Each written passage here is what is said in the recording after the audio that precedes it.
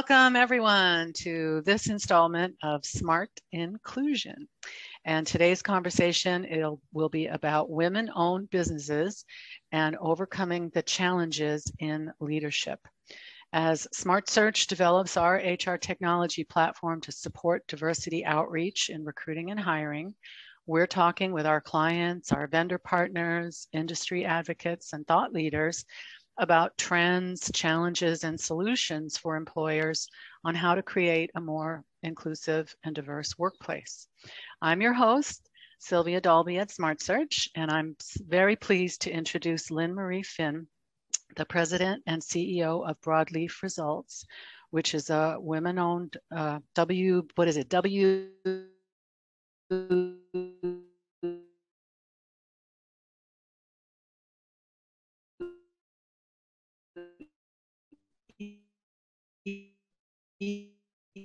So welcome. Why don't we start by tell us a little bit about Broadleaf and how long your organization has been a WBENC certified woman-owned business. The acronym. So, and you can call me Lynn. I know everybody says Lynne Marie, but I have Lynne Marie because I married the Finn, so I'd be Lynne Finn. Anyway, Broadleaf started actually back in the 60s as a traditional kind of commercial staffing company. It became actually an actual woman-owned company in 1997. I wasn't involved at that point. And it did not actually become certified until 2003. And by that time I was involved, and I didn't get certified because I was stupid. I felt that, well, I don't think I need this. We offer such great services. I don't need that. I think I looked at it as a crutch, as opposed to looking at it as another tool in my box to differentiate me from competitors. So I finally, got enlightened by a long-term client, which was ExxonMobil. And at the time they said, get certified by WBENC, the Women's Business Enterprise National Council. It's the largest certification organization for women-owned businesses. So I did, because my client told me to, right? So once that happened, a whole new world opened up to me. I became very involved with WBENC. I was served on the board for almost a decade, I think. I've received awards and recognition from them. I'm still involved with them as a Woman of Distinction, which is basically their WBE Advisory Council. And I also became involved in helping other women's companies get certified with WBENC, and joined other women's business organizations. And I'm still very involved in any business organization that advances women in business. It's really a passion of mine. I've met fabulous women and just accomplished women throughout the country, throughout the world, that I would not have known but for these organizations. So it was really one of the best things I could have done for my business. Awesome.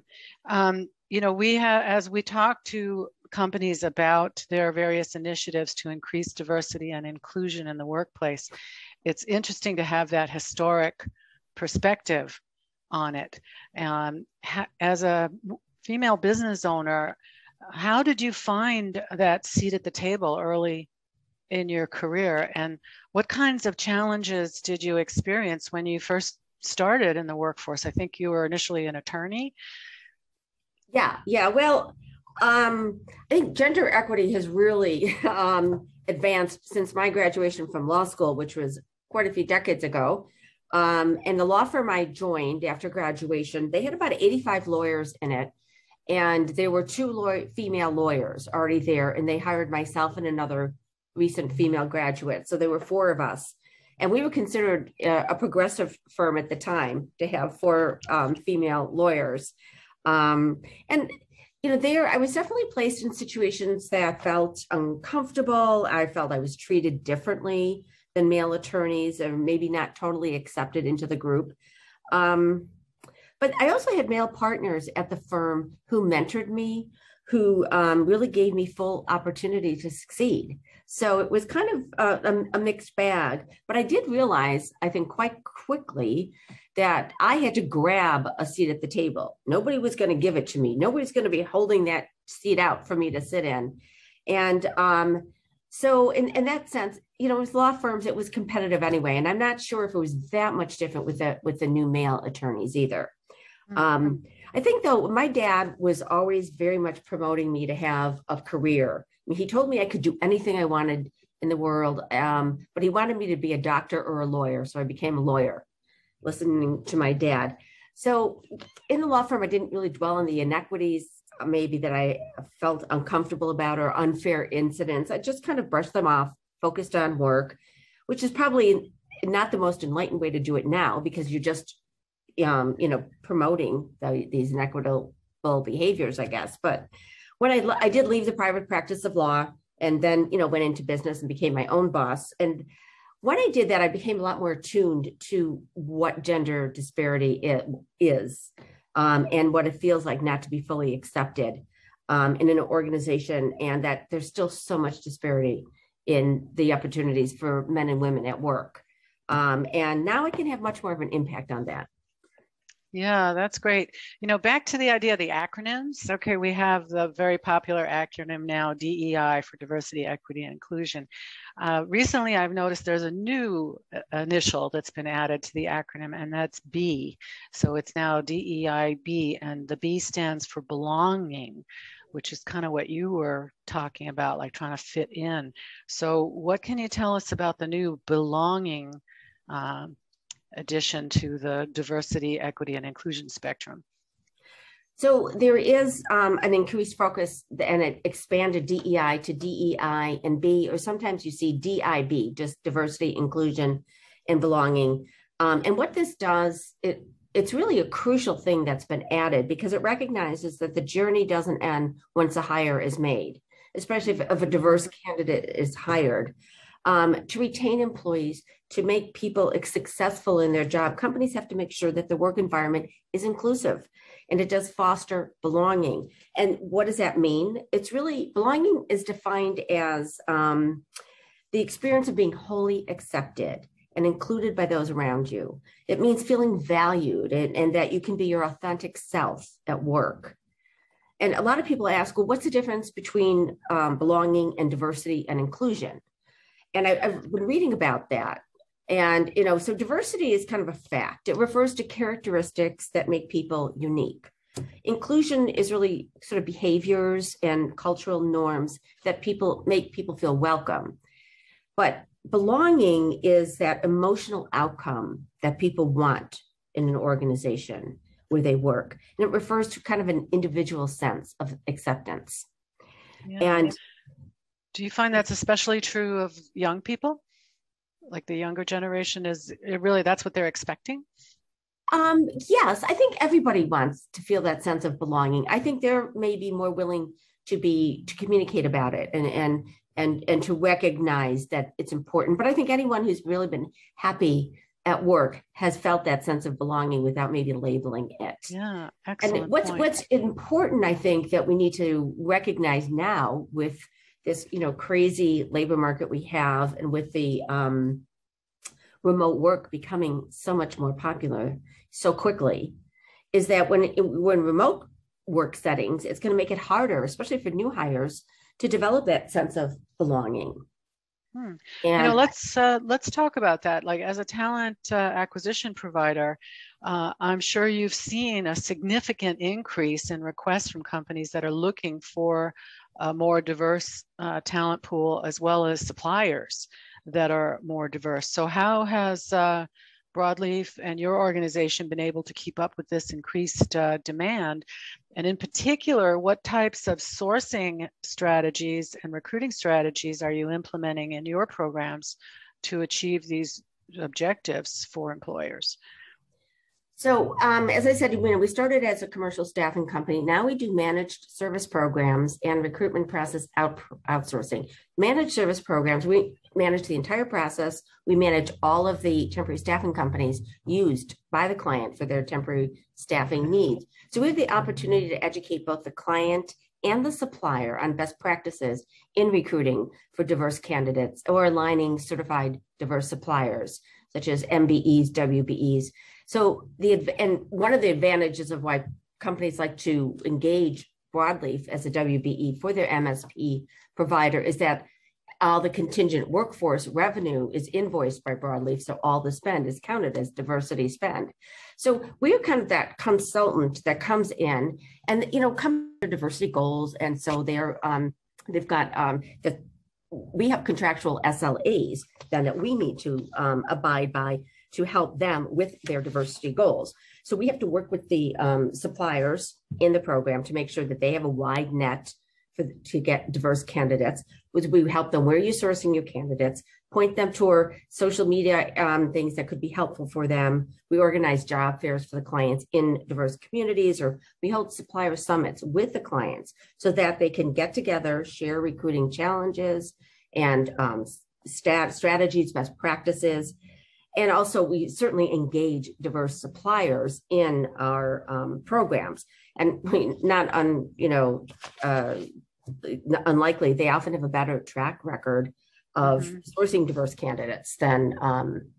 So it sounds like the couple of the keys to the strategy there would be communication and outreach to the more diverse talent pools, and then Exactly. developing a And then strategy on the around flip that. side of that, though, with the client, with the hiring managers or the talent acquisition department, we look at the job descriptions and, is it focused on skill sets? Not just do they have a certain previous experience in your specific industry that more candidates can be considered? Are the job postings using unbiased language? Are they using consistent screening questions for all candidates for a particular role so that they're comparing apples to apples? And we also work with hiring managers, and sometimes it's a little uncomfortable, but we try to make them aware of unconscious bias because we all have it, but ways to identify it. And so for a hiring manager, we ask, well, what did you think about that candidate after an interview? They'll say, well, I don't think they'd be a good fit. Well, we need to probe that. What does that mean? Does it mean their skills and qualifications aren't right? Or does it mean they're not a good cultural fit? And is that an unconscious bias? So we really kind of have to dig deeper when we're providing that. On the other services, for recruitment process outsourcing, this is when we're doing large scale recruiting projects for our clients for, their direct hire. We could be in certain types of positions, geographies, whatever. We do what they need. We are an extension of their talent acquisition team. So they have their own DEI initiatives, but we will then again share our expertise. We'll help them reach their goals. We'll work, bring in a lot of market data, community data, salary data to make sure that they can be an attractive employer for diverse candidates. No, I think I like what you're doing with the hiring managers to ask them to consider like what they mean by that, because to say, maybe they're not a good cultural fit, you need to really drill in to get to the bottom of that and not have it used as a smokescreen to eliminate Absolutely. types of candidates. Let's flip that around. Okay, is Broadleaf actively working with diverse and minority candidates, and how can they succeed in the job market when they're out there looking for work and position themselves as the hot talent? Yes, I think we do, and we do this so much. We really have gotten, I think, a certain level of expertise. First of all, you got to get the word out in the right ways to a variety of communities and social media about the job openings, because if job seekers don't know about it, they can't apply for it. So that dissemination is important. Where you do that, how you do that. We have to remove barriers in the hiring process. That means conducting interviews after hours, on weekends, hold job fairs in diverse communities or easily accessible locations, use technology to reduce friction in the whole screening and hiring process. We also have to show that candidate, what's the growth potential for this position? Employees want to know where their potential is for career growth, and they want to have equal advancement opportunities. So to this end, we talk to companies and we encourage hiring managers to identify, is there internal staff who are diverse that could fill a position, could maybe stretch with some training and development into this role. They're calling that reskilling, right? Reskilling, but recognizing somebody there for their contribution and investing in them. That only strengthens that sort of sense of belonging, which is just a huge factor in employee retention. So part of that communication and outreach needs to really include the internal employee population for advancement opportunities and for referrals, perhaps? Absolutely. Absolutely. But there's a whole area that's being developed in the staffing industry called direct sourcing, which we engage in. And that is looking at all kinds of maybe your client databases in their ATS, obviously, system, but also in, who are their retirees, who are their silver medalists, people that they didn't give a job offer to, but they might be good for another job. And again, in this tight labor market, you have to get every resource you have for candidates.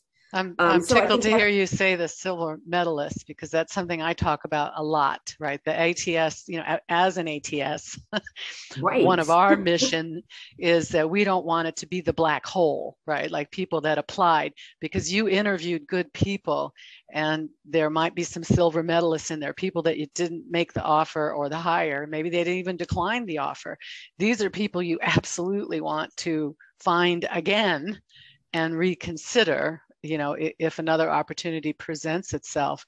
Let's I want to mention one last thing, Sylvia, that so important, and it's kind of related, and that's to make sure as a company you're providing ongoing training and mentoring, especially mentoring, and especially in a DEI and B context. You mentioned that in your law firm, right? The importance of mentors. Yes, and this is decades ago that fostered me feeling more integrated into that.